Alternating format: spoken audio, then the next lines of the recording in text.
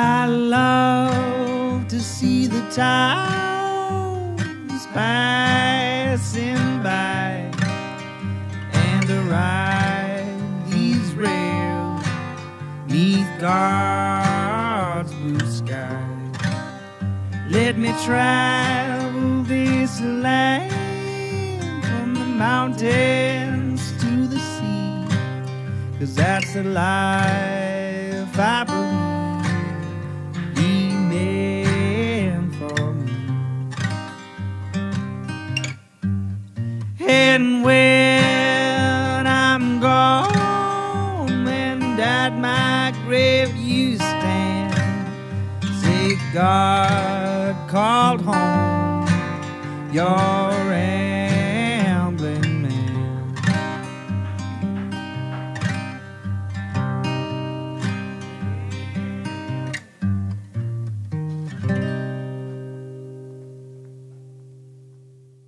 Welcome to Ramblin' Man Podcast, episode number 51. This one is with Amanda Hara. She is a broadcaster here in Knoxville, Tennessee, and anchor on WVLT. It's great having a conversation with her, kind of about where she came from, how she got into it, kind of her thoughts on what it's like in the news world right now. If you'd like to learn more about Amanda, you can visit her website at amandahara.org, AMANDAHARA.org, or you can give her a follow on Twitter at Amanda Hara, or follow her on Instagram at Hara, or find her Facebook page, Amanda Hara. Just look for the little blue check mark. Sponsor this week is Jackie's Dream. Jackie's Dream is a restaurant here in Knoxville, Tennessee. It's soul food, food for the soul, soul food. They proposit on their website that they're the best soul food in Knoxville, Tennessee. I'd argue that they may be the best soul food in the world. Go in there, order the Jody. If you'd like to know more about Jackie's Dream, or find out when they're open, or take a look at their menu, you can find them online at jackiesdreamcafe.com. Without much further ado, here's the episode. Check into the mic. Check 1 2 1 2. Check 1 2 3 4 5 6 7 8 9 10. Oh yeah, that's the other thing. I'm not being rude if I'm not looking at you. I'm just checking my levels. I got you. Are you originally from here? No, I'm originally from the Seattle area. So okay. Snoqualmie, Washington, which is about 20 minutes east. It's the mountain pass that you drive over to get to eastern Washington. Okay. Never heard of it. No, never been to the Pacific Northwest. It was always cost prohibitive. Yeah. Down here, it's getting a lot cheaper recently. You can get there a lot easier. I will tell you, you think you've never heard of Snoqualmie, Washington, but then I tell you about Northern Exposure, and now you know all about it. I thought you were going to say Twin Peaks. But... And Twin Peaks. both filmed there. Okay. In different varying degrees. That's crazy. Like a lot of the river scenes were all by my house. That's okay. So what? How long have you been a broadcaster? Okay, so what year is it? It's 2019. 2019. So 16 years. Okay. Mama's old. Since you were 4 years old. Since I was 4 years old. The math on that seems not scientific. And how many years have you been in Knoxville? Okay, so I've been in Knoxville almost 8 years. Yeah. 8 years. Mm-hmm. Okay. How many places were you at before? Where'd you go to college? I went to Washington State University, which is in eastern Washington. That's why Snoqualmie is important, because you have to drive past it to get to my college. If you know Idaho, never heard of it. I'm out. You're out. Well, I was a football player at Fulton, so whenever I was in, it was either geography or history. I don't know, because it's the head football coach, and I just worked out and painted the ad signs for the football field. So that's smart. It's a good way to get out of school. But my college was right next to, like 10 minutes from Idaho. So we were right there on the border of Washington State and Idaho. And then when I was a senior in college, my parents were like, oh, we are so tired of you, and finally we have a way to get away. And so they moved with my brother to Franklin, Tennessee, which is just outside of Nashville. Yeah. And they're like, see you later. Don't call us. We'll call you. And they never called me. What made them decide on Franklin? My dad had retired, and my mom was offered a job with Healthways, which is a healthcare company out that way. Okay. And so that's how they ended up getting there. So my brother went to high school there. My brother ended up going to University of Tennessee. Nice. And then I graduated college. Yeah. And I was like, not ready to cut the cord, I think, from my parents. So I found out where they were. Yeah. And showed up in Nashville. Oh my God. Did an internship there. And then I worked in Evansville, Indiana. Okay. That was my I do first know job. Evansville. Yeah. It's a lovely place. When I worked at the paper the last time, we did, we managed 14 papers across the country, and one of them was Evansville. I think it was the Courier Yeah. Journal, maybe. Yeah. I think is what it was. Yeah. So that was my first job. At the paper or No, the TV? at You weren't WEHT was a TV station. EHT. It was an ABC affiliate Okay. during the height of Lost. Do you remember Lost? I do. I have seen every episode of Lost. Me too. Yeah. So that was like right around that time that Lost was in its prime. Then I worked in Lexington, Kentucky. Okay. Yeah. And then I worked in Nashville at WTVF News Channel 5. Okay. And then I came here. And you're on Channel 5 here? Well, Channel 8. Yeah. But it's on 5. It is on 5 on that's some funny. providers. Yeah, it is kind of funny. That's funny. I didn't think about that. I have all the questions now. What is that like going from place to place to place? Like, do you seek that out for new, or do you get recruited? Like, how does that work? Because I know everybody moves around a lot. Yeah, it actually, and how I fell into that was kind of strange because you have to move so much. And Yeah. for me, I'm somebody who struggles with a lot of anxiety, just naturally. And so change is really hard for me. Yeah. So you would think that would prohibit me from moving so much, but somehow, some way I did it. And you get used to it.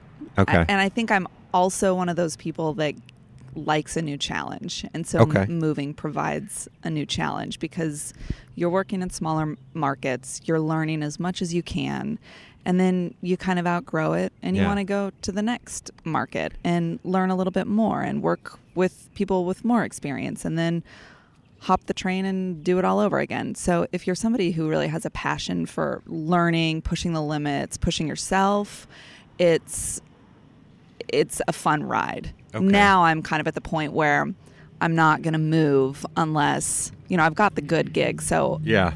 I'm not going to move unless I'm not going to move, basically. Right. Everything I love and have is here. Uh-oh. Yeah. What'd we drop? Our phone? I dropped my Is phone. it broken? No, I'm making sure I've got you on time. Oh, I'm okay. just making sure. Nah, we're good. So when you first started out, so right now you are an anchor Mm-hmm. in the prime spot in the primo gig, right? Some would say now. Other people like the morning show, and Okay. they think that's the prime gig. So it's all kind of what's your lifestyle. But yeah, I do the primetime newscast, so the 6, 10, and 11. So, but when you started, did you start as like a beat reporter to where you were actually going out and finding stories? Or? I was so green that I didn't even get a beat. Oh, really? The beat was all the beats. Really? And I have okay. no rhythm. So, Oh my God. So my first job in Evansville, I was what we would call a general assignment reporter. Mhm. And that was a huge learning curve, but such a great experience to start. I think it was like market 99. The country Oh my has like God. 200 200 and some odd markets. And number one is New York. So Yeah. I'm in this tiny little market, but working with really well-established and experienced people for Okay. a small newsroom. The anchors, the reporters, the producers, the photographers, they were all Yeah. so incredibly talented. Yeah. And so that was a great experience to be able to start in a situation like that. Yeah. And you get run through the ringer. I can For imagine. people who aren't naturally good, it's a huge learning curve. I mean, your ego just gets stomped in the ground. You Yeah. get chewed up and spit out. And if you make it, you're stronger for it. So when you were doing that, did that mean you were on your own to find stories, or did you have producers more funneling you stories? So typically how it works in a newsroom, and especially in these smaller newsrooms, is you've got an experienced group of people who kind of make up the core editorial Okay. team. So Okay. like for us here in Knoxville at WVLT, I would say that team is probably like Ted, my co-anchor, myself, our news directors, and some of our executive producers. Those Yeah. are the ones who are really making the shots. Now, you rely on your reporters to come in with pitches and ideas to Right. your daily meetings, but the editorial staff is really there to determine, is this something our viewers want to see? Is this relevant? How do we make this interesting and entertaining? Because that's part of the game.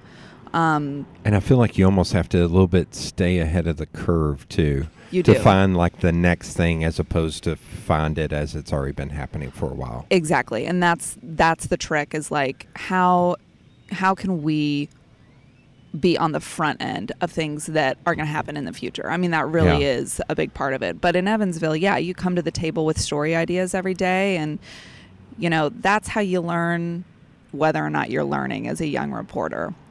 Are Okay. they picking my stories? And are my stories making a difference? Okay. And for a long while there, they weren't picking my stories Yeah. when I had a pitch. Yeah. And, the stories I was doing, they were probably making a difference. But, you just grow a lot in those first years, which is kind of unfortunate, because I had that opportunity to go to a small market, learn the ropes from very experienced people. Yeah. Nowadays, kids are getting out of college and they're working in mid-sized markets Yeah. with other people who don't have that experience most of the time, and they're not learning like they should be. And I almost wonder, in following what people do and, social media and YouTube and everything, I almost feel like some too are kind of doing their own thing, so that when they go to college and then they go out, they may be less willing to adapt to what it's like in a newsroom. You know what I mean? That's like, an interesting. Do you have a specific example? not that I could probably say on microphone, Okay. but I mean, I feel like everybody now is a lot of people consider themselves like roving reporters. Yes, I understand what you're saying. So it's like, well, I'm the tastemaker and I'm not slacking on the person who it may sound like I'm slacking on, but it's like, well, I'm a tastemaker in this town and I shoot these videos at these restaurants, so they should put me on the news. Yeah, social media has really changed the game. And Yeah. I think that's kind of what you're talking about. So you have Yeah. people that have YouTube channels and Instagram accounts, and they're providing something that people want, for sure. But I think that's sometimes different than journalism. That's more niche. And it's more niche, and it's different in a way. People who go to college and study journalism, Yeah. they understand the ethical guidelines that Oh, yeah. really should guide you every day, and Yeah. they have some sort of framework for the tool that Yeah. we're stewards of. Yeah. And so, but yeah, I know what you're saying. Everybody is out there Yeah. in Yeah. some form or fashion. Yeah. Everybody wants attention. And it is. It's weird. Like, so I went to the Edward R. Murrow Yeah. School of Communication in Washington State. And like, he would probably die all over again if he saw what's considered acceptable and normal. Like, Yeah. in no world would anyone know any personal details about me. Yeah. But because of the advent of social media, Yeah. it's a tool that allows us to connect with our viewers. And I love that part of it. Yeah. I love sharing parts of my life with viewers, and I like them sharing their lives with me, because I think that puts you in a position to be better embedded in the community that you're serving. Yeah. But I think that a lot of these old school founding fathers of journalism would be like, what? Why do you have an Instagram account? Why are you putting pictures of yourself from your wedding Yeah. on the internet? Or Yeah. like, what is this? That's not really journal. Yeah. So it's interesting how it's evolved. They may say it's devolved, Yeah. but it's interesting where it's led us. And I think there are pros and cons to it. There are definite pros. Like, journalists at their core are here to serve the community. Right. Like, I'm here to make this a better place. That's my job. And if I'm not doing it, I'm not doing a good job. But then on the flip side, you've got people that are kind of making it all about them. And Alex Jones. They just want to be like pretty and have lots of Instagram followers. So it's kind of it's muddied the waters a little bit. I feel attacked. Because all I want to be is pretty. Directed at you. Stop being so pretty, and we wouldn't have any problems in this world. I get that. There's somebody I know who used to work here that is now in a bigger market as a weather person. And sometimes the comments I see underneath her photos or in her live videos, like she'll post live videos, kind of behind the scenes stuff. And every once in a while I'll tune in. I was like, oh, cool, she's doing. And then I start seeing, I was like, nope, got to close that out. Yeah. I can't get too angry. Well, and it's also hard because my male counterpart is respected for his wisdom, his experience, his contribution. But then women are sexualized. Right. So they're not respected for the job that they're doing. Yeah. And I'm not saying this is in all scenarios, but there is a difference in the way that men and women are treated in this industry by, certain viewers, I guess. And not all viewers. It's a small group, but they're a loud group. Do you think that's getting better now that we're in 2019 and I hate saying like post Me Too, but I feel like that's such a benchmark or a landmark to be like almost like smacking dudes down, being like, hey, don't be a perv, don't be a creep. Yeah. I think it's hard to tell because when I first started in this business, like the internet wasn't really a thing. Yeah. You know what I mean? Yeah. And so you didn't hear any of this commentary or side chatter ever. Yeah. Like there was no Facebook page for someone to come and say that Amanda Hara's eyebrows are ridiculous. You should get her a face job. You know what I mean? I apologize for that. Yeah, I know it was you. I'm holding on to the anger. But you know what I mean? There was no platform for that to happen. No. So, and people aren't going to take the time to write a letter to say, I hate you. I was going to say there'd be calls or letters, but they would be so infrequent that... So I guess if we're just looking at like the time frame in which social media has played such a big role in our lives, I don't think that there has been any change in terms of the way female journalists are sexualized by some people. Okay. I wonder if it'll be more of a long tail thing to where you may notice it 10 years from now, like this is a moment. Does that make sense? Yeah. I don't I think it's hard. I don't place blame on people who are making comments sexual. It's like part of the job is relating to people and sharing a part of your life. Yeah. And if that's a picture of you on your Instagram, then someone's going to comment on that picture if you post it. It's just a hard game. But I do think that there are younger people in this business who don't understand that they have to protect the integrity of their career and the job that they're doing. Yeah. And some of the content that they're posting just doesn't protect them at all. It just makes them very vulnerable. And that's a scary thing. Yeah. There's somebody I know who's very young, and she posted up a photo. I tried to explain this in one of the other ones. I got fussed at a little bit because I'm a big brother. My little sister is 12 years younger than me. So there's a lot of times my hackles go up or something like. And there's somebody I know that she posted a picture of her in like a sports bra. Now, in the grand scheme of things, that should be okay. But part of me is like, please don't do that. There's so many assholes in the world. Please don't give them fodder. Please don't. But then I got fussed at by one of my friends, like, well, you're slut shaming. And I was like, oh gosh. No, I couldn't get my friend to understand like the big brother. I was like, no, I'm literally a big dude, and I'm used to, I want to help people, or I want to protect people from shitheads. I don't know a nicer way to put it. Yeah. And I think for us in journalism, it's like you want people to pay attention to the message and the content that you're putting out there. You don't really necessarily want them. You don't want the focus to always be on you, because then you're distracting from what's actually important and what's actually relevant to viewers. So, this, have you ever thought about, and maybe you don't want people knowing this, but do you have like a personal versus like a private versus public like I'm assuming like Facebook and stuff, that's personal Yeah. lockdown, but you probably have, I'm just guessing, coming from the social media world, a public page, a private page account, but then on like Instagram and stuff, do you... So, yeah, that's a good question. So on Instagram, everything's public. I just have one account. It's all public. Yeah. My thought is, if you are worried about posting something on your public account for the world to see, Yeah. for me, Yeah. I probably shouldn't post it anywhere because we all know things live on the internet. Yeah. Anyone can screenshot it. You know, it's just, Yeah. if you're going to have, if it just makes sense Yeah. to just make everything public and stand behind it and be confident in what you're posting. So that's what I do on my Instagram. That's what I do on my Twitter.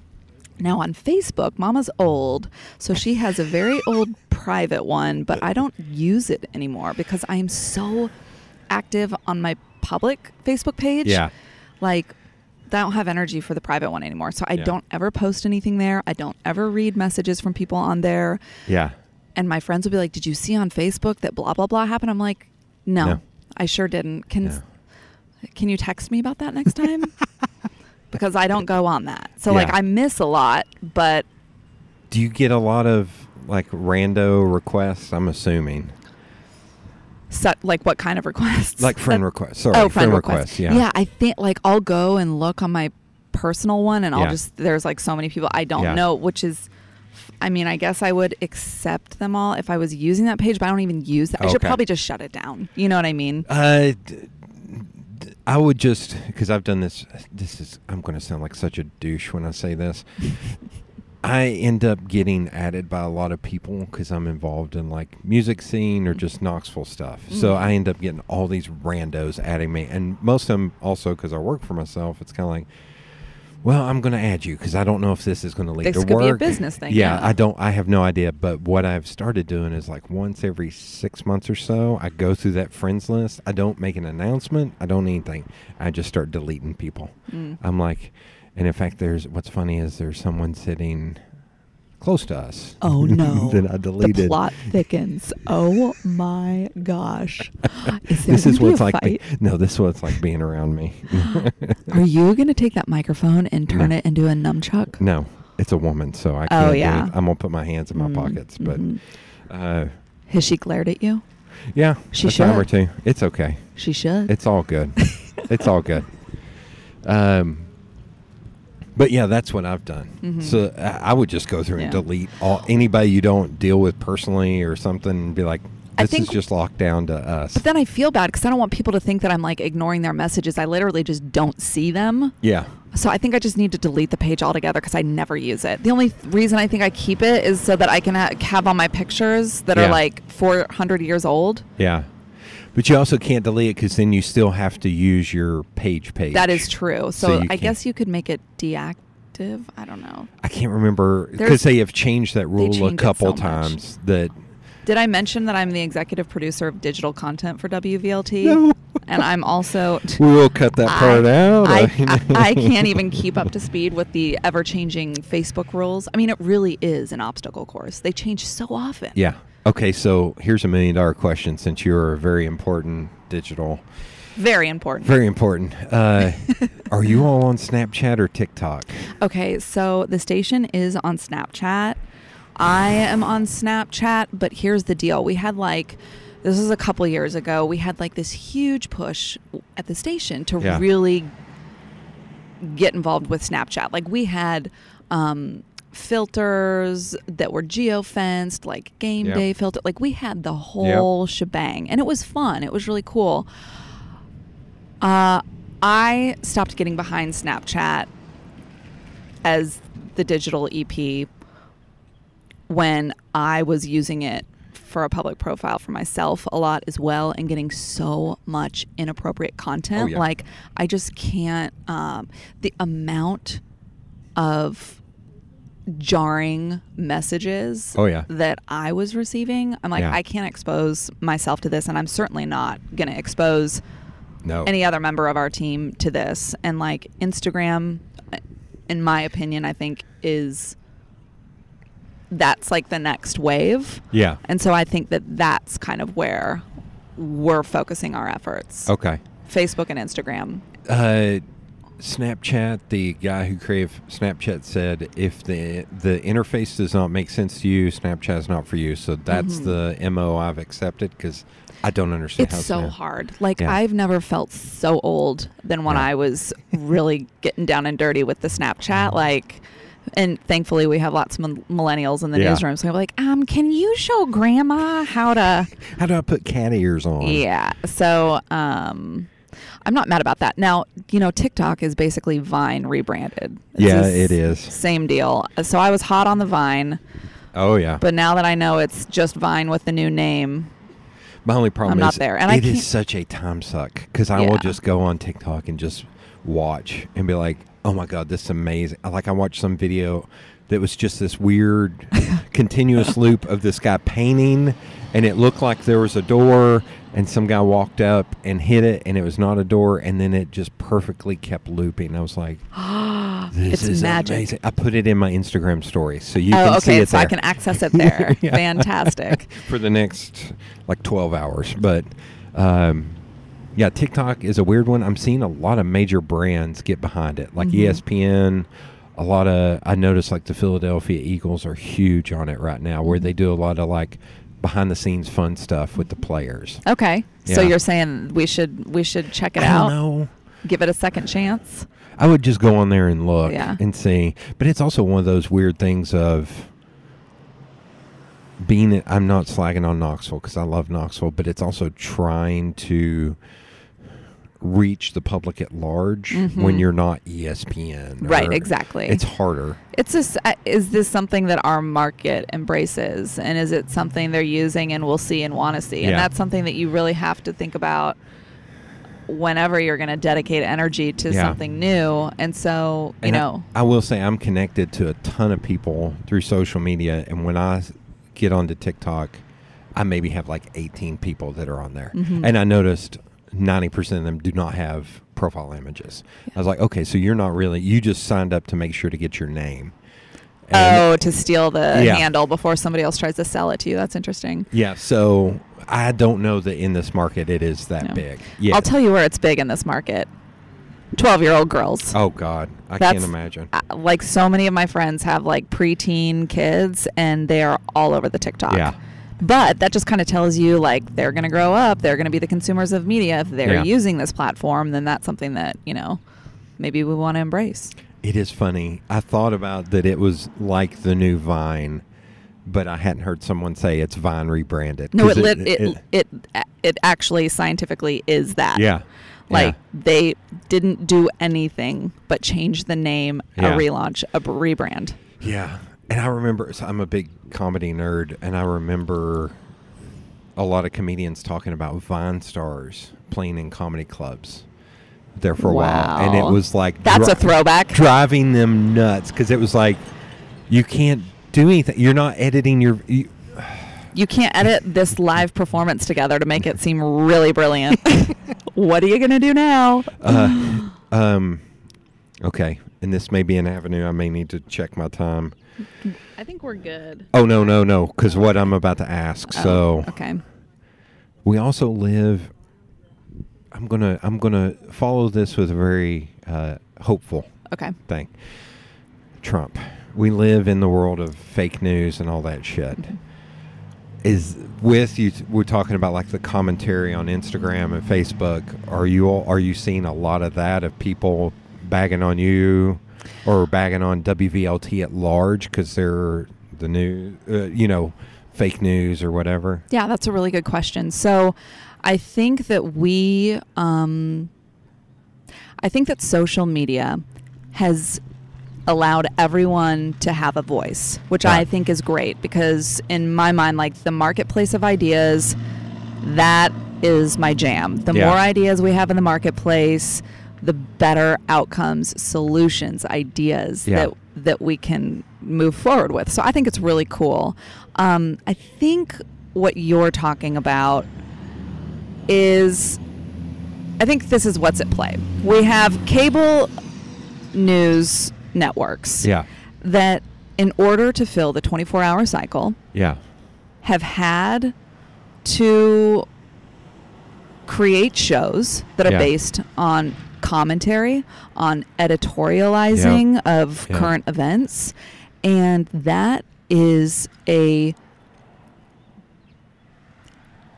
me, in my opinion, that is symptomatic of a cable news network and entirely unrelated to local news. Okay. Like, they are two separate beasts, two separate entities. Yeah. You will never see in local news, or anywhere that I've worked for that matter, an editorial commentary. Yeah. Like, we're just not going to do that. That's not why we signed up for this job. Like, I'm not here to have a side. I'm not here to tell you who to vote for or who's right or who's wrong. That's just not in my nature. Like, I see everybody's point of view equally. I hear everybody. So I'm never going to be one that's going to be able to take a side. Like, I'm always going to be empathetic with each side of an argument or a conversation or a discussion. And I think that is largely what you'll find across all local news stations. And it's really difficult because most people at home don't separate local news from these cable news networks and the 24-hour cycle and all of that stuff that's kind of muddying the waters. And so, we will get messages accusing us of having an agenda or having doing something on purpose. And here's the actual truth of it. We have a lot of young people who come through this market, not just at this station, but every single station in this market has a lot of young people. Okay. And those young people are learning.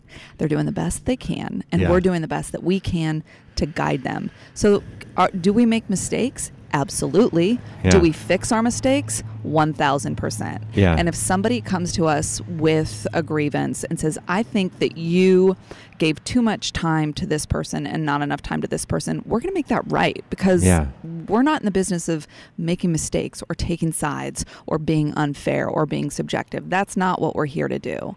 So it can be disheartening when people don't believe your intentions are good.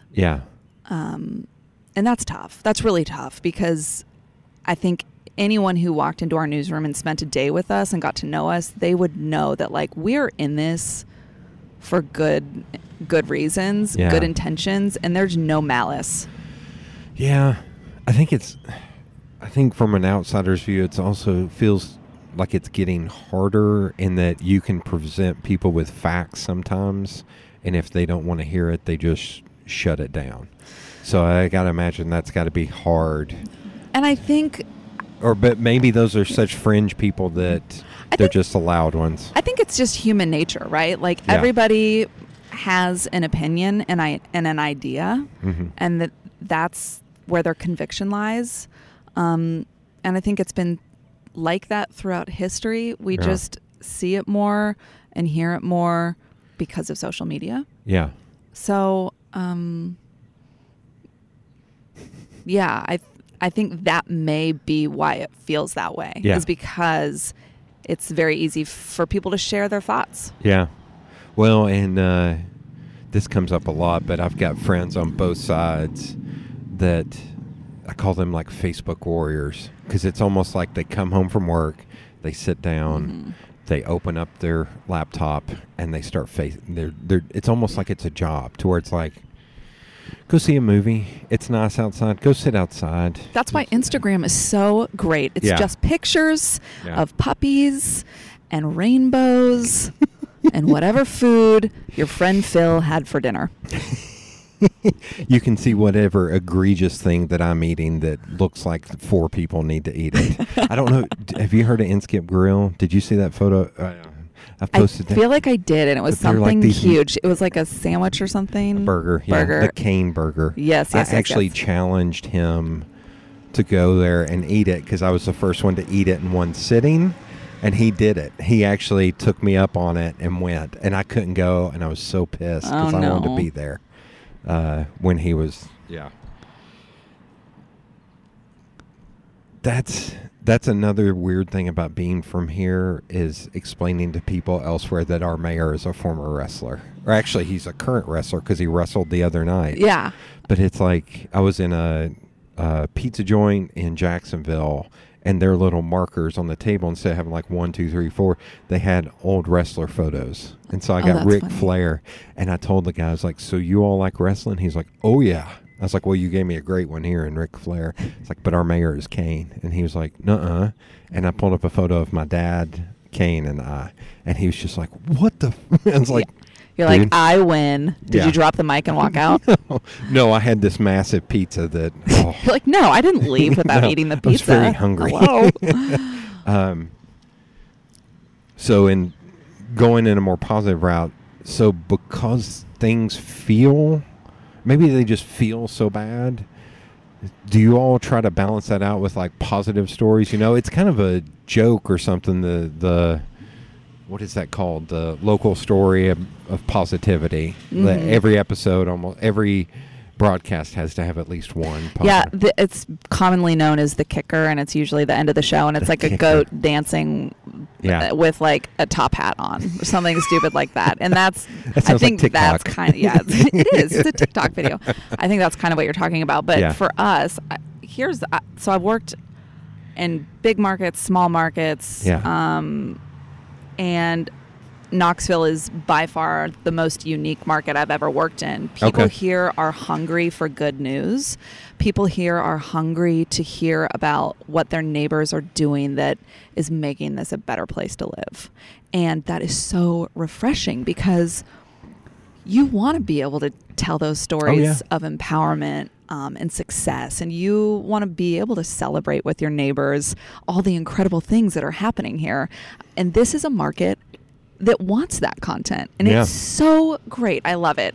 So, and I think there's been a healthy mix at all the stations I've worked for. News Channel 5 in Nashville was probably the healthiest until I got here. Yeah. And if you know anything about News Channel 5, they are probably one of the top local news stations in the country. They're the number one CBS affiliate in the country every year. And they have a team of storied photojournalists that are so talented and do such a good job capturing the characters in the community. Right. And they do a really good job of that. And I think that we're able to do more of that here just because that's what people here want. They want more of that. So that's been really fun. And there's a lot of good people doing great things here. Yeah, like we'll have a really good positive story lead our 6 o'clock newscast. Okay. That doesn't happen in other stations or other markets. And we're able to do that because of the great people here. Well, and you even look, I mean, it just happened, I think, last night, the Yassine's thing, but then he turned it around to immediately be positive. Like, no, if you want free food, we don't have money in here, but if you want free food, come here and get free food. Yeah. And that's a great ambassador for this area. Him and Dolly. Wait, Dolly Yassine 2020. I think I can vote for you might have to start a campaign proposal. Oh, my God. I just love going into Yassine's and seeing all the notes that like students have written on the wall. I love reading those. So, like while you're waiting in line, it's not even, you don't even feel like you're waiting in line to get good food. You feel like you are seeing the good in the community. And it's so, I just love it. I get shivers every time. Do you all have like a balance or a percentage figured out to where how much you'll local coverage versus national coverage on your nightly show? So we're a local news station, so our primary focus is always going to be local. But there are big stories happening across the country that affect people here, thereby making them locally relevant. So we don't have a formula, but we do evaluate multiple times throughout the day what our coverage lineup looks like. What's important. Is it local? Is it national? Doesn't really matter. It's more what is affecting people here in East Tennessee. And if it's affecting people here in East Tennessee or something we think people want to know about, we're going to get on it. And what's made that easier is the company that owns WVLT, Gray Television, has within the last year purchased I think like around 50 more television stations. And it's allowed us to strengthen our national coverage.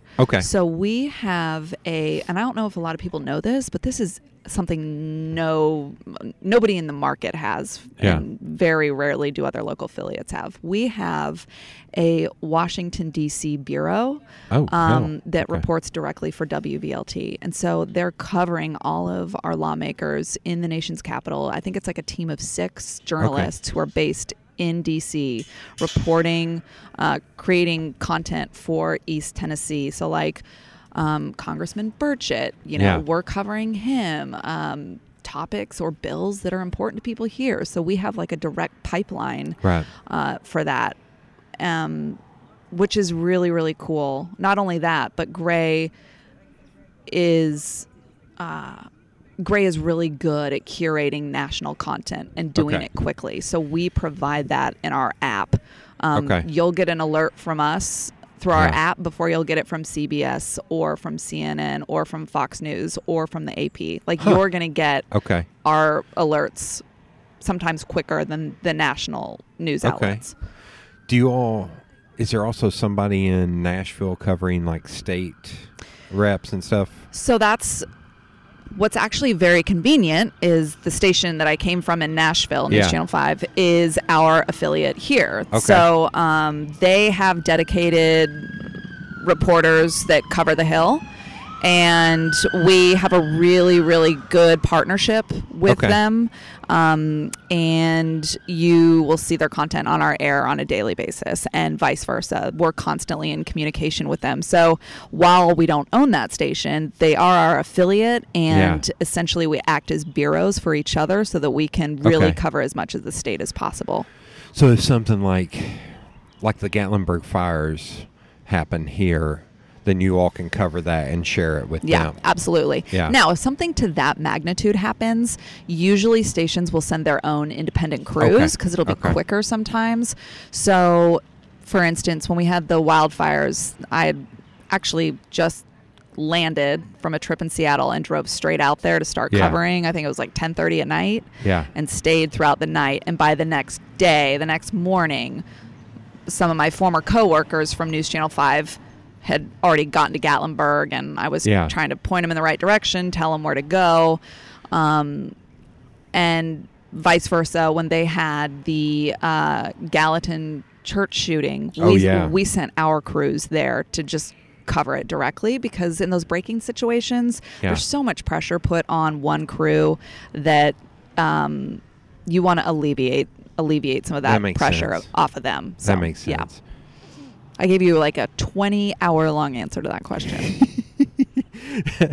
I'm kind of wondering, this is my own weird brain. I'm curious if like national news that follows local news has taken a hit now because of all of the news networks.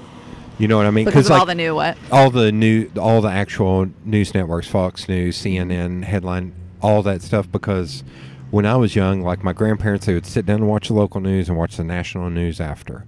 My mom and dad, same thing. But I'm wondering now, are more people, because they can get it at moment's notice from the internet, from CNN, from whatever. I wonder, and that's just me thinking aloud. I think that's a really good question. Yeah. The difference is when 6 o'clock rolls or 6:30 rolls around, and Nora O'Donnell is going to do the CBS Evening News after Ted and I are done at 6 with the local news.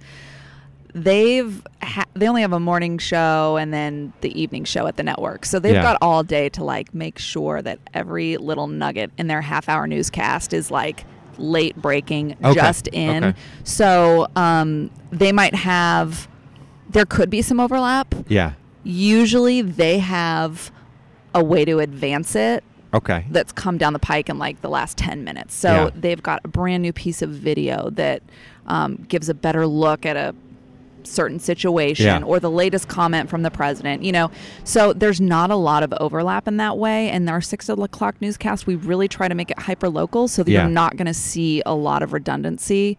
Do you also like preview what's coming on that? Yes, we have access. That's what I thought. So we have access to CBS's content that they feed to all the affiliates. So we know what we can cherry pick. We know what they're going to be doing at 6 o'clock, or at 6:30. But what is interesting, there's a very strong working relationship between a CBS affiliate and the CBS network to prevent redundancy like what you're talking about between the 6 and the 6:30 newscasts.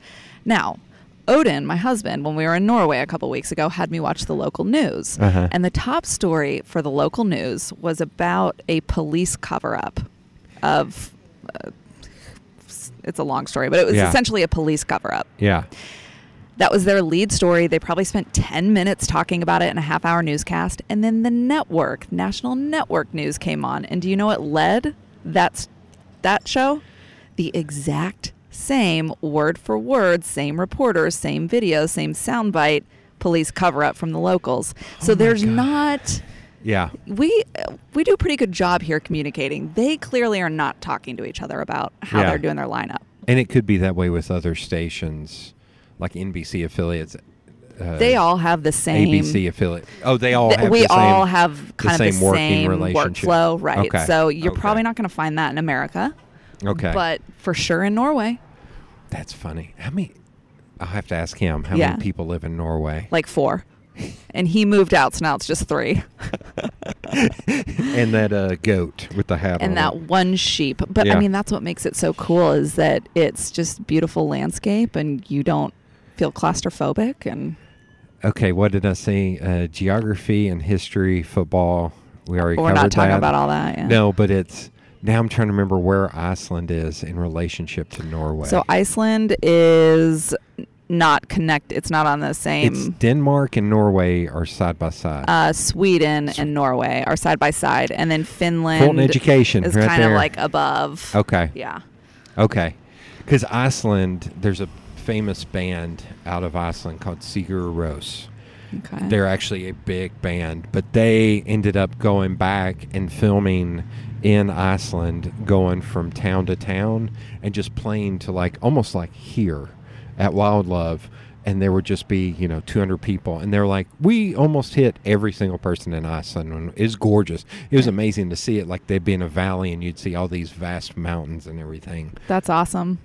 I have to assume, because I'm an idiot, that everything up there is going to be gorgeous and beautiful. And oh yeah. So Iceland more looks like a rock, because it's a volcano, I think. So rock. Just not one big old... a rock. No, not a rock. A rock. We are in the South. So. It looks like a volcano, right? Yeah. It looks like black sand from Hawaii or something you'd see there. Yeah. But then Norway looks very much like Seattle, like evergreen, a lot of water everywhere, Yeah. a lot of trees. A lot of rain, a lot of... Yeah. Have you... Before you met your husband, had you been out of the country a lot, or? I'm trying to think. Does Canada count? Canada? Canada? Yeah. Went to Canada a lot. I have only been in... The only place I've been not in America or in the United States was in Canada for 1 hour because my GPS didn't work, even though it was supposed to. So it's like, oh, shit. So by accident, you ended up there. No, I ended up in there on purpose. But then I was like, I don't know that I can find my way back. I'm just going to go on back. I'm just going to go live under this rock. And also I was in Windsor, which is a shithole. So okay. Yeah, never heard of it. You're good. Okay. You're good. Don't visit? Right across the border from Detroit. It made Detroit look really nice. Really nice. Yeah. See, maybe that's part of their jam. But... Okay, so yeah, so I was trying to think. No, that has been such a cool thing about meeting my husband and marrying him is he's really pushed me outside of my comfort zone. Yeah. Like I told you, like I have a lot of anxiety, and so traveling is it's a stressful thing for me. But with him, it's not. Like it's such an adventure, and so no, I'd never been out of the country before. Okay. Did you all get married over there? Yeah, we got engaged in Norway. We got married in Norway. That's awesome. Yeah. So. I'm assuming I will. Spoiler alert! I will be talking to him later. For all the 3 people listening, I have to talk to him about flying on planes because that is one big deterrence about me flying to another country. I'm like, you don't want to get on a plane? No, I'm 6'7", and I know he's like 6'5". So he'll have tricks for you because he has all the schemes figured out. So I flew to Jacksonville to visit friends in St. Augustine, then flew back from Tampa, and I swear to God, that was 4 flights because it was a layover in between both of those. 3 out of those 4, I could not fit in the seat. Were you flying Allegiant? No, United maybe. Oh, okay. But the seats have gotten even smaller to where I was sitting in, and I know I'm not a small dude, but it's also like, come on, people, make them like actual human size. Like there was one where I could not fit my knees in the seat, and I was like, and then I look over the exit row and see like short people. I'm like, fucking. Please. Short people. Yeah. I want to, I should say normal size, but I always joke that I'm normal sized. Yeah. Like that'll probably be a joke with your husband. It's like finally someone normal size. Well, he like drags his legs out into the aisle, and that's the only way he can fold himself into a plane. So he'll have some tips for you. So here's a funny thing. I have a very weird memory. I cannot remember the first time we met. I'm assuming it was at a Horsehaven. It was at a Horsehaven board meeting. But I remember the first time I met your husband. Okay. He is much more memorable than me. No, it's what you did. Oh, no. So I was at the ice rink had just opened. I was there with my buddy Hubbard, he's from Kentucky, and I think he remembered you from Lexington. Okay. I remember seeing you on TV in Lexington. Yeah. And one of his friends is one of your friends, and I can't remember her name. Okay. But anyway, we were standing there because his daughter was on her first date with a boy. And he was standing there. He's from Kentucky, and he's tough, so he was kind of staring down the boy. He had a gun, and he was ready to fire. I don't know, I'd been to see a movie, and I was passing by, or he had texted me and said, if you're downtown, I'm over here. And I was like, do you want me to start staring at the boy? And he's like, no, watch this. He's like, hey, come here. And he made him come over, and he made me shake the kid's hand to be like, this is my friend Jody. You know, just wink, staring wink. at the boy. And the minute they left, I just started staring at the boy. But I remember I think you all were just dating at that point, but I turned around and you were coming out of a restaurant and you like beckoned me over. And then you looked at him and you looked at me and said, damn it, you're still taller than him. Because I was taller than him. You thought I was maybe taller. He was taller than me. Yeah. I don't know why I remember that. I think it was just funny. Yeah. I think it was 5 different things. Because it was probably like finally somebody that's like stacking up. I don't know. Have I ever shown you my card? No, but I want to see it. Does it just say Jody, tall guy? Yes, I am tall. Oh my gosh, 6'7". Yeah. Even flat-footed, so not even with heels? No. Wow. Yes, I used to play basketball, football, giraffe in school plays. Yeah. So I have given out. Oh my gosh, this is a good card because otherwise people aren't going to remember you if it's just your name. So there are a few things about this. Notice it has no contact information. Mm-hmm. So I love handing it to somebody when they make a comment and walking away. Yeah. Well, this comes because I'm a graphic designer. So I came up with, somebody showed me one that was kind of similar, and I adapted it to make, but I have given out over 400 of these in 5 years. And I can track that because I bought 250 to start 5 years ago, and I had to order 500 more. And that's a card that someone doesn't throw away either because they're like, this is so good. And the funniest is, do you know who David Sedaris is, the author? He has a card because I actually just gave him one because I saw him speak, and it was a weird thing in that when you went up afterwards to meet with him and get his signature, you couldn't shake his hand. You couldn't get a photo with him. Like I think he's very like type A.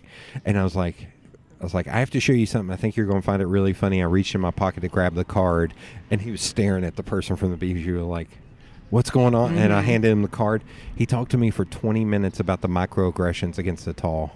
He was like, you all really have it hard. Like, nobody feels bad. I was like, I'm becoming a David Sedaris story. This is amazing. Like, wouldn't that be cool if, like, you were on This American Life in a story that he tells? And the other one is, have you ever heard of Mark Kowalczyk, Sun Kill Moon, Red House Painters? He's this indie singer-songwriter. Have you ever seen, what's that movie? Almost Famous. Oh, my God, that's my favorite movie. He's one of the band members in Almost Famous. Famous. Yeah. I love that movie. Mark Kowalczyk, so he played in Asheville a few weeks ago, and where he played was a Masonic temple. There was no stage. It was just floor and then painted black, and that was the stage. He moved the speaker. He moved everything out of the way so he could get into the audience, and he kept talking to people. Cool. So there's a point I got up, went and used the restroom, walked back in the door, and he was talking to a kid down front about, he's like, what is it with the beards in this town? Because we're in Asheville. Fair question. And he's like, are you all lumberjacks? Like, what's going on? And I turned to the guy next to me who I did not know, and I was like, what's he talking about? He's like, he's making fun of beards. I was like, think I should walk down there? He's like, absolutely. So I walked down, and I was sitting down front, and the minute I got in his eye line, he went, so yeah, the beards, and whoa, don't go anywhere. Who are you? What do you do for a living? I need security on my tour. And I gave him my card. You're like a magnet for celebrities. You're No, like the celebrity's that's only two. celebrity. That's only two. You are the celebrity's celebrity. So I gave him, I started reaching in my wallet. He's like, I don't want your money. I already got your money. I was like, no. I gave him the card.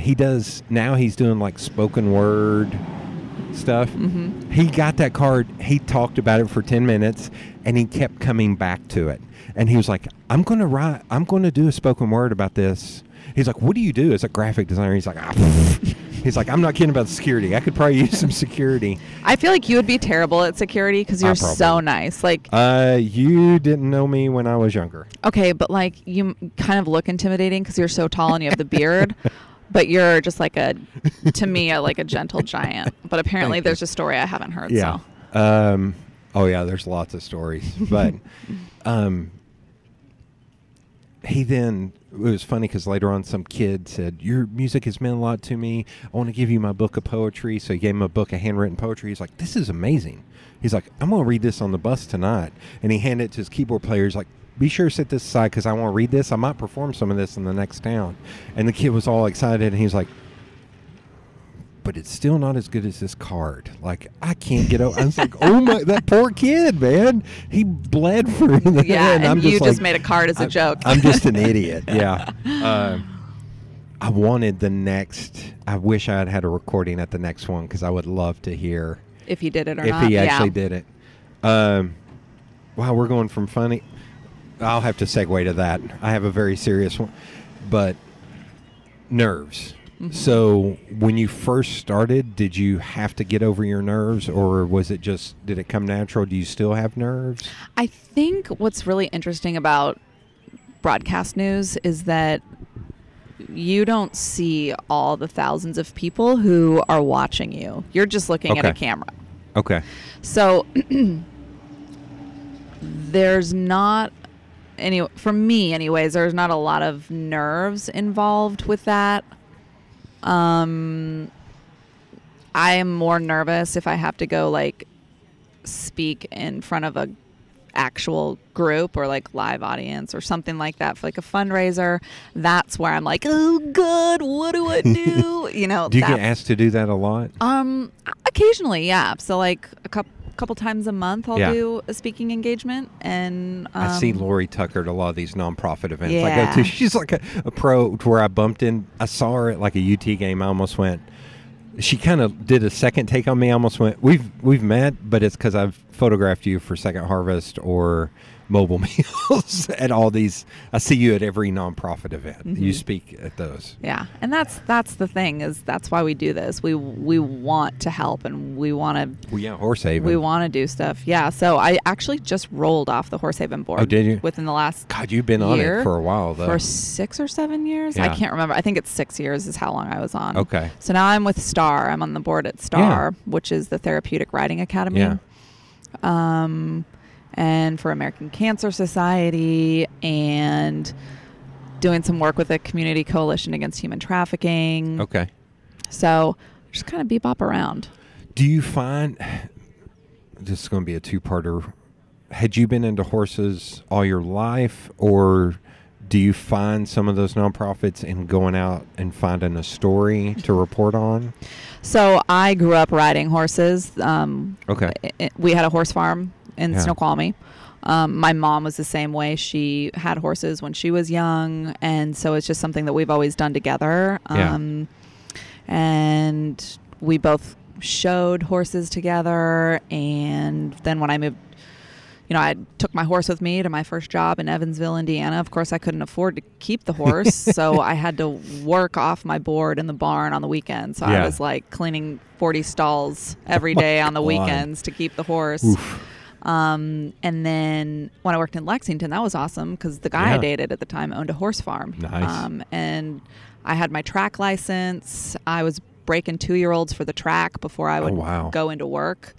So I kind of had 2 jobs when I was working there. And then I got my horse off the track in Lexington and trained him and With your showed him. Folks living in Franklin, did they have enough of a big enough to where they could store horses and stuff? So everywhere that they've lived, they've had a horse. Yeah. They've had an equestrian facility. So they had a horse farm down in Franklin off Goose Creek Bypass.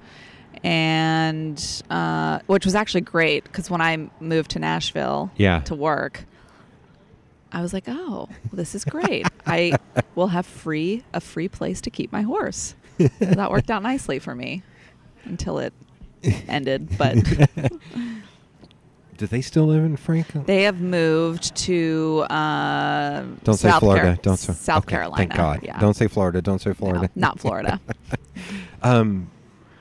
Since you've been, I don't know, but you've also did you know about Knoxville before you moved here? Yeah, because I actually this is a funny story. I think I did a live shot for WBIR once. Oh, really? When I worked in Lexington, because that was our affiliate. And it was actually the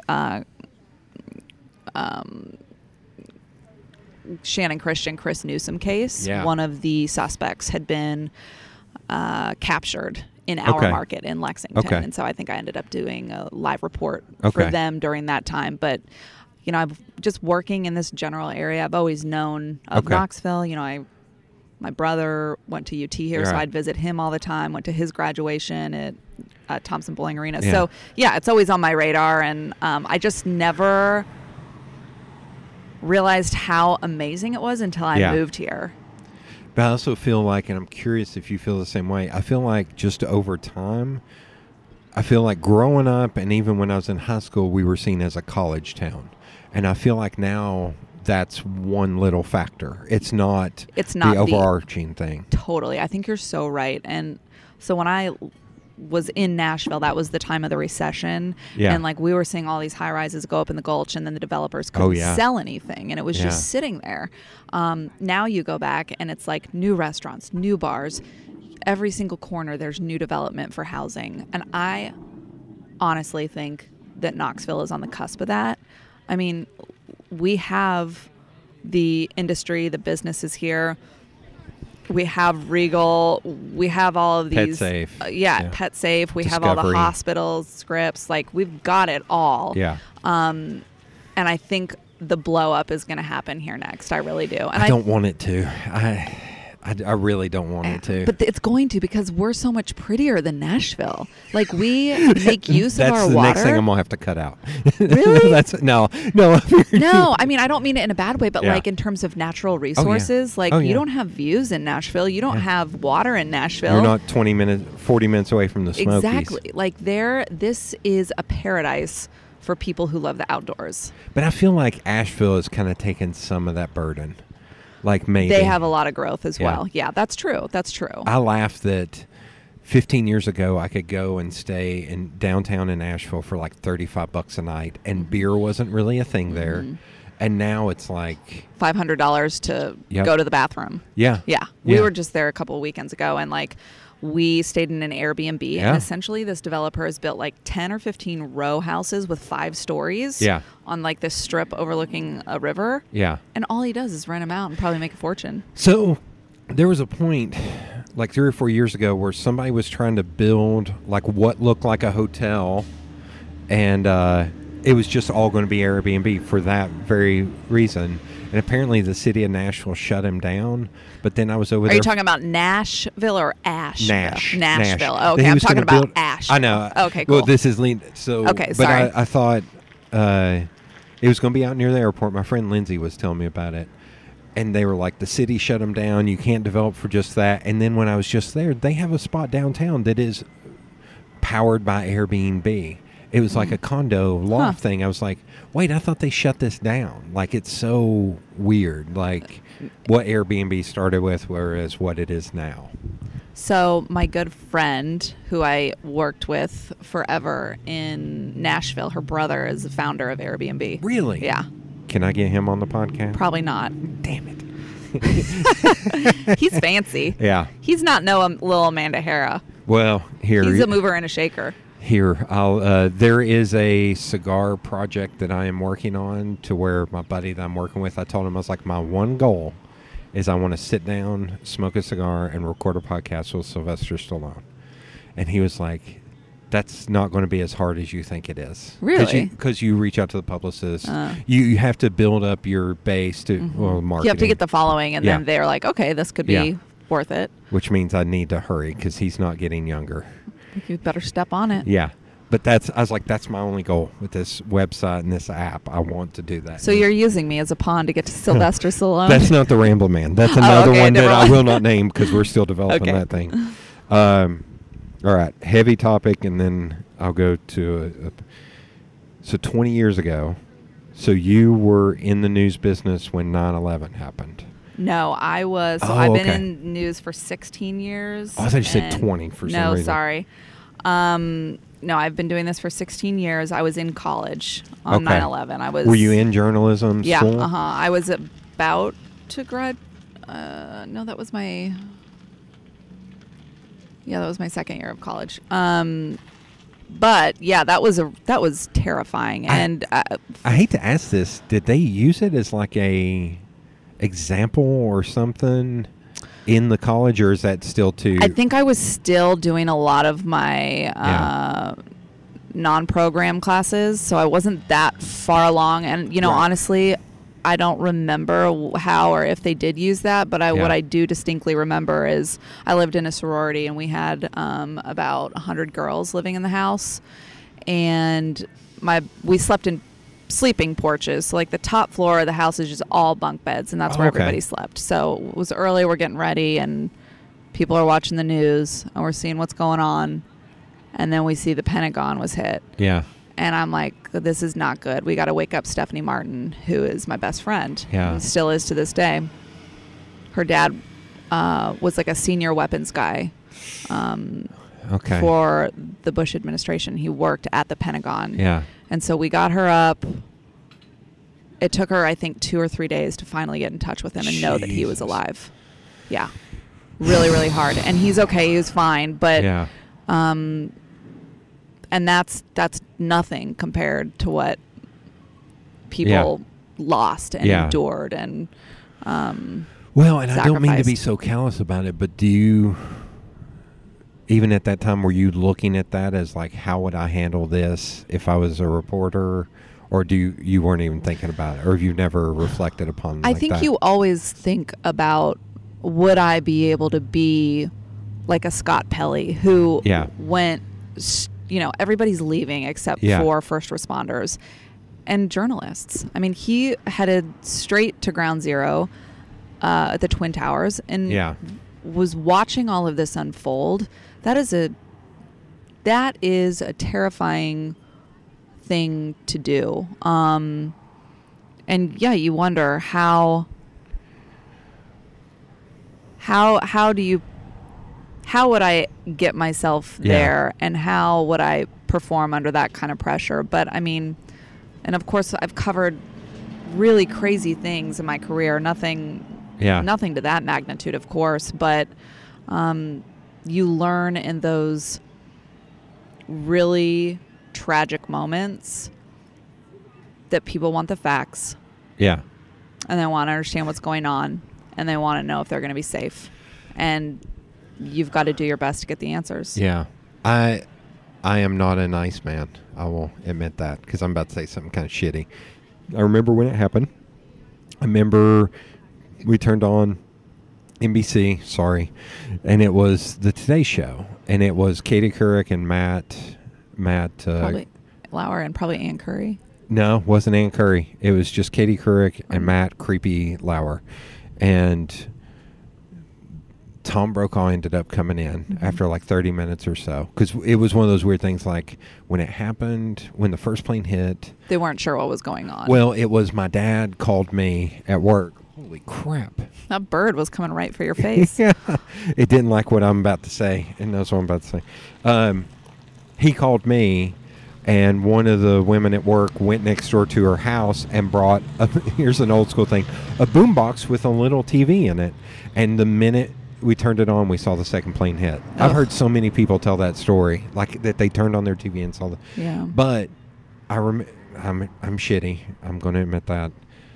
Tom Brokaw was trying to talk, and Matt Lauer and Katie Couric kept trying to interject. And I was almost like yelling at TV. It's like, get the hell out of the way.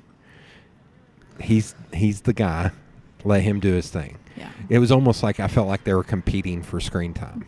And it's hard in those developing situations, because you have to remember each one of those people has a producer that's talking to them in their ear. So like while Tom Brokaw is talking, a producer is speaking to them. But if Tom Brokaw is talking, he can't hear what the producer is saying. So only Katie Couric hears it. Okay. So if it's an instruction like, hey, we need to take this next shot, this is what's happening, it's kind of up to Katie Couric to change the conversation, the direction of the conversation to the next element. And so I can totally see why it would come off to viewers as like, why are they just being rude to each other or trying to fight for the attention? But there's so much behind the scenes at play that people don't necessarily know, that could easily account for what you're talking about. And I don't know. It was one of those where Tom Brokaw kept looking annoyed at, like, turning over, like, almost like, hey, the real news person is, no offense to them. Right. But like the real news person, like, get the hell out of my way. Like it was, I don't know. It was just funny. And it could vary. I don't remember that part of it, but I have seen situations that did kind of look like that. And you do wonder, is there more at play here, or is it simply just one of these members of the team has information that the other doesn't, and they've got to change course? I'll come around on that. So you're a bad person. That's the moral of that story. No, I'm just kidding. Has there ever been a story, and maybe there's a lot, both on positive and negative, that have affected you, like a really hard story? So I hate to invoke this name because it's cool to also shit on this person, even though I've invoked his name already once. Joe Rogan. So Joe Rogan is a gun advocate, but when Newtown happened, Newtown, because he grew up in Newton, Mass, and he has little girls, it really bothered him, saying, we have to do something. This is dumb. Like, why are we doing it? So it's weird seeing someone like that, see it affect them so much. So you having to deal day in and day out. Are there stories that you almost like, I need to go home? Yeah, I need to hug my baby. Totally. I need to get a bottle of wine, not a glass. And so I had my son, I think, was a couple months old when twin toddlers drowned in their babysitter's pool. Last summer. And I had worked a weekend. I was trying to help out with a shift. And so I worked a weekend and ended up getting in touch with the father of the twins, Enrique Orjuela. And at that time, his little girl had passed away. His little boy was on life support. And that, I mean, I cried every time I talked to him. And that was one of the toughest things that I just felt for them so deeply. And they ended up coming in and giving us an interview. And our purpose for that wasn't to exploit their tragedy. Our purpose was, this is a story that we're reporting on because the babysitter is accused of doing something illegal and now criminal. She faces charges. And we have to report that. But if we're going to do that, then we also have to be respectful of the lives that were lost. And we are not going to make their lives a tragedy. That's not going to define their lives. Their lives will be defined by the light that they brought to this world. And so that was my intention. All of the news stations are covering this, but it's not fair to these two little children Yeah. to only be remembered that way. Yeah. And so I was so grateful that Enrique and Amelia, their parents, came and spoke with me, and they shared such amazing stories about their toddlers, about the twins, things that they did that were just hysterical. Like, their special memories that they're going to hold on to forever. They shared that with us, and we shared that with people at home. And it was just so important that we make it about the twins. It's literally a celebration of life. Yeah, absolutely. And, not to say we didn't make it about the babysitter either. I mean, I broke a couple different stories regarding her, including the lawsuit that the parents had filed against her, and now the criminal charges that were filed against her. And that's a story that both of those stories I broke. And the criminal charges came after the lawsuit, and I lost it on air. I mean, I started crying on air talking about that lawsuit. It's hard. It's the hardest thing I've had to cover, and it doesn't even compare to how hard it was for those parents. Yeah. So, it's tough. But they're also positive I think stories. so. And the big thing that came out about that is every single daycare that's licensed by the state of Tennessee is searchable online. Yeah. And you can find out if there have been violations or complaints filed against that child care center. And if that child care center isn't licensed, you need to take that into account to ensure that your kids are going somewhere that's safe. And I think that's the best thing that could have come out of this, is that we're able to tell families at home, here's how to protect your family. Yeah. That's awesome. Yeah. That's a good way for them to also be remembered. Yeah. And the little boy was an organ donor, and he saved, I think, 3 or 4 people's That's awesome. lives. Yeah. I feel weird saying that's awesome, but that's awesome. Like, That's- if I mean- anything good is going to come out of a bad situation, that's... Amelia and Enrique said that he was their hero. Yeah. So This will be the final question. What excites you? Like, what do you think is next? Or is it the not knowing what's next? Like, what excites you for the future? the future of life. Of broadcasting or of news. Okay.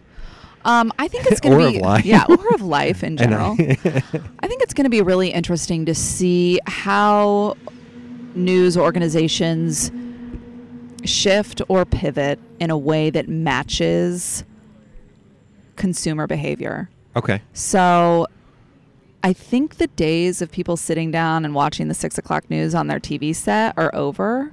Yeah. Or coming to an end. Okay. I think people want everything on demand, whether that be a news story or a newscast. So whether that's on like an OTT device or on an app, I think that the traditional newscast is going to shift in a way that reaches more people in more ways. Okay. So I think I'm excited to see how, and I have some ideas on what I want that to look like and how I think at WVLT we can do that.